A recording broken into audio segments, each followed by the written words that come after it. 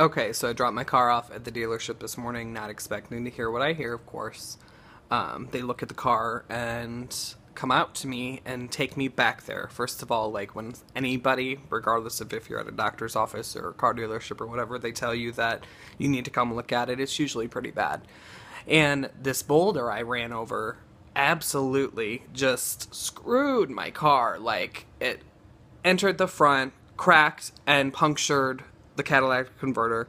Then it comes all the way back, hits my exhaust. Like, it's good that I took the rock, like, straight on and went right down the middle. Otherwise, I'd be in a lot more shit than I am. So needless to say, I'm without my own very car for whatever, however long, 2-3 days until Geico decides to go take a look at it, not to mention the repair time. And then they tried to offer me some Nissan Versa to drive as a rental, and I was like, no way, like, I can't drive that. And he says, oh, well, is it just too small? No, it's not too small. It's not pretty enough. Like, it's ugly car, like, whatever.